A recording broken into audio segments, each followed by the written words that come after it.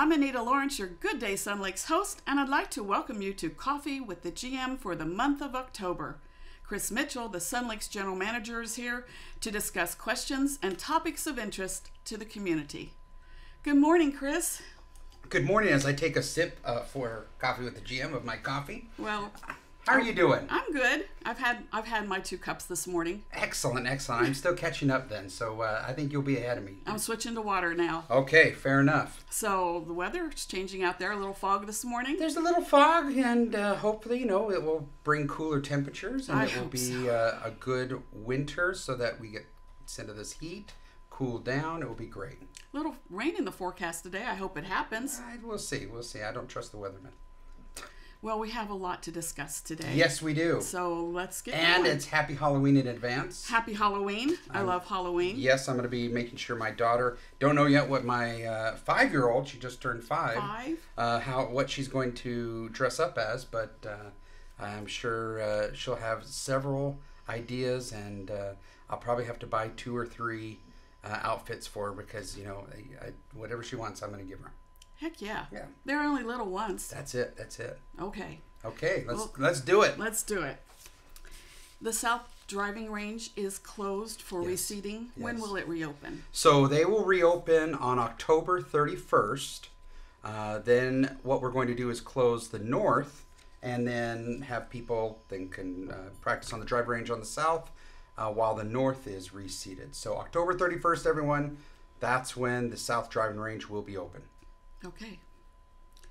Are there any updates on the renovation of the pickleball courts? Right now, it's still toward the end of October. I know we're in October at the beginning. The vendor for the paint and everything is already lined up. We're moving forward.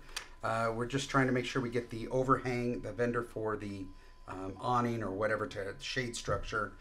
Because we're changing the orientation of the courts, we want to make sure that the players who participate out there have some shade because it gets hot and they need to get out of the sun. So right now though, still target date end of October. Great. There will be another COVID vaccine clinic on Wednesday, November 2nd. Yes. I don't have much of the details. It is on the website. I think it's main clubhouse. 12 to 4. Okay. Yes. Cara's doing a great job on this. We continue to do this and several other health-focused events, and so she's really doing good on that. The shots will be Pfizer and Moderna, and I believe they are the new bivalent. Yes, thank you. See, you're up to date on this. You should got my shot already. Okay, very good. So it is that new whatever sequence or whatever that they will be providing. So head on down there. You don't need an appointment. You can also walk in because I know some people have put reservations in, but they still bring plenty of doses for walk-ins as well. Okay. There will not be an out-of-this-world Italian feast this Thursday, October 13th. Right. I understand it will resume on October 20th. Do you have some more information about that? Yes, and so Jason gave an update during the delegates meeting. So ICC has their event on Thursday, and they're growing. They're getting back to post-COVID fun and having socializing, etc. And so we're going to be moving resources over there. So the second Thursday of every month, and we'll make sure Hernan and the Good Day Sun Lakes team gets the information out. But the second Thursday of the month, we will not be having the Italian feast. Instead, Chef will, though, provide a couple of Italian plates just to order at the restaurant. So you can still get your Italian fix, but the second Thursday of the month, there will be no Italian feast event. Okay. The restaurant is sponsoring an Oktoberfest this Saturday, October 15th from 5 until 9 on the veranda. Yes, and tickets are still being sold. We only have 20 tickets sold as of today. Today's the 11th. We're filming only 20. So if we don't reach our minimum, we will have to cancel it. And so please, if you're interested in participating, go get a ticket. Go see the front reception desk or the Betty station, the hostess station. They can help you out with buying tickets. But we need to get more or we will have to cancel the event. Mm-hmm.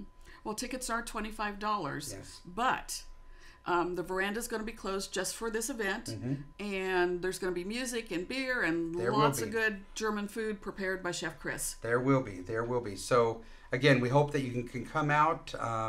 And I know right now we're working with Thomas and Chef Chris to make sure that we get in the calendar far in advance so we can give plenty of advance notice for our members. And so the future events, we're working on that, because I know that there's been some people that didn't know about the event, and we apologize for that, but please participate. Okay, sounds like a good time. The South Clubhouse Fitness Center will be closed Wednesday, October 12th. Yes. Why is it closed? So right now, it's closed as we replace the cardio equipment in there. Several members know that have been going down there. They've left little notes to say, when's this equipment going to be replaced? We are replacing them. I think there's 6 pieces. I'm probably wrong on the amount, but all the cardio equipment will be replaced. And so we have to close it down to allow them to move out the equipment, put the new equipment in, plug it in, check it, make sure it works. And so sorry for the inconvenience, but you can go back on Thursday and you'll have brand new cardio equipment down there in the South Clubhouse. Okay. Well, this next question is kind of a hot topic in the community. Banning is proposing water and sewage rate increases. What can homeowners do if they are opposed to these rate increases? Right, and so a key thing, we talked about this at the last admin update. We talked about it at the district delegates. You should have received a notice from the city, a Proposition 218 protest form.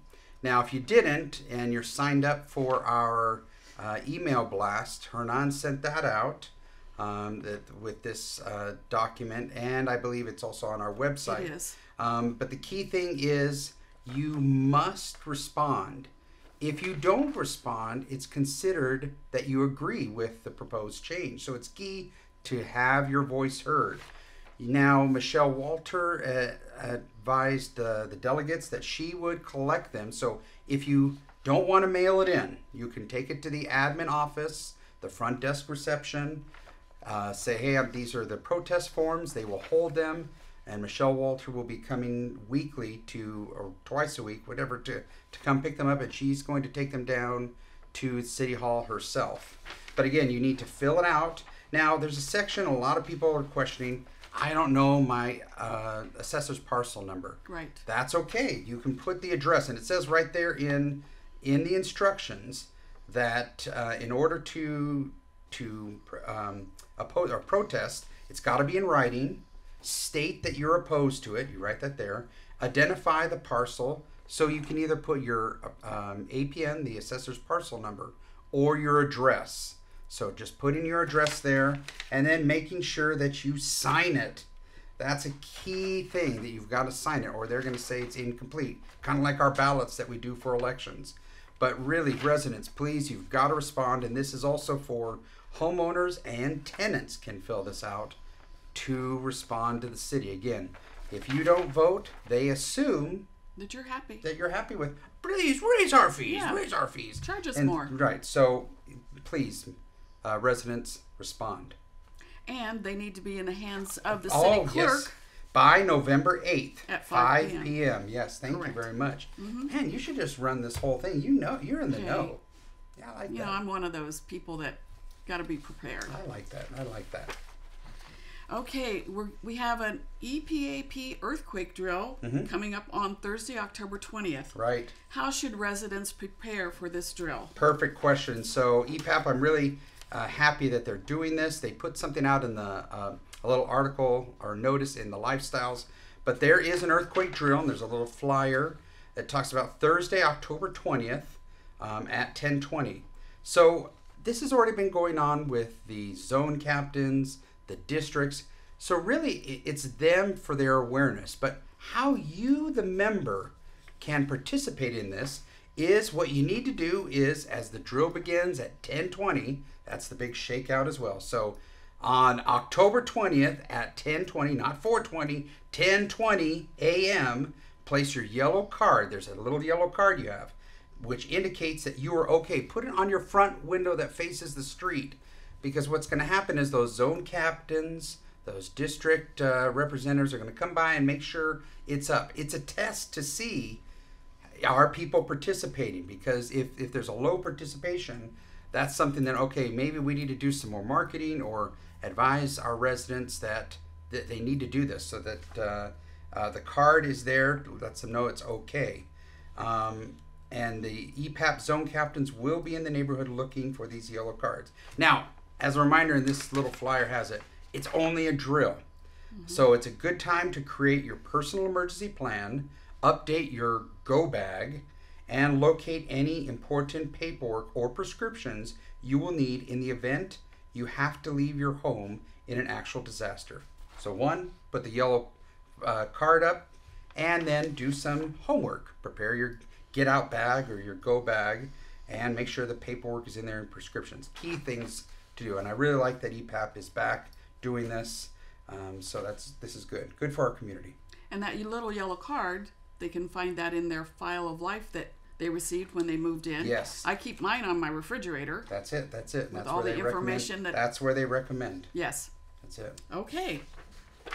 Advisory committees are looking for people to replace committee members whose terms are expiring. What do you need to do if you're interested in participating on an advisory committee? Okay, so what you need to do is either go to the administration office and pick up a volunteer interest form, or go online and download it, complete it, and then turn it in. So say you want to be on the Master Architectural Committee or the Golf Advisory or marketing, whatever. Fill that out, your information, where you want to participate, and turn that in. Because the board will be looking, and some of the committees are looking for more members. And so the sooner you can get that in, that helps the committees, it helps the board get ready for the next year. Again, online, in the admin office, at the reception desk, turn it back in there, give it in attention Tammy Morgan. She'll get that and inform the committees and the board. Okay. Very important if you want to participate in the committee structure here at Sun Lakes. Well, on the last question we have, can you provide some information on upcoming projects? So right now we have, I want to do, again, shout out for Greek Night. It's on November, I'm trying to remember. November 5th. 5th, November 5th, 130 tickets. Again, we're, some of the things that some of the committees are working on. Again, the Common Area Advisory Committee is looking at Gate 1 and Gate 2, the feasibility of converting those to a non-water fixture. They're still working on that. Some of the other things right now, we're kind of slowing down. We're kind of in the end of the year. The board and the Finance Advisory Committee kind of looked at the reserve study, the impacts, because, for several years we've kind of deferred projects. I know 6 years I've been here, we've talked about the irrigation on the golf course, and it just keeps getting pushed, kind of like kicking the can down the road. And so right now the board and the FAC are evaluating that and seeing the impact on, if I don't do it now, how much is it going to cost in 2 years? It will cost more. Do we have the money? Well, we have $9+ million for this. Are we going to do a project or not? And so right now we're slowing down. This will allow the board to work on their strategic plan, what they want to get for next year. What are going to be the priorities? Are we going to talk about we did the greens bunkers on the championship course. Are we going to do the fairway bunkers on the championship course? Are we going to start looking on the north course and redo those bunkers? These are all questions that the board and the committees, GAC, Finance Advisory, etc., need to develop a plan and then submit that and then let the people know what's happening. So that's what's going on right now.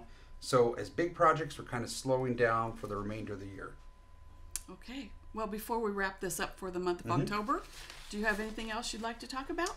Nothing except happy Halloween. Look forward to Thanksgiving. And again, thank you for taking the time to do this. I appreciate it. You're welcome. Well, thank you for joining us this morning. If you have questions that you would like answered, we have 2 ways that you can submit them.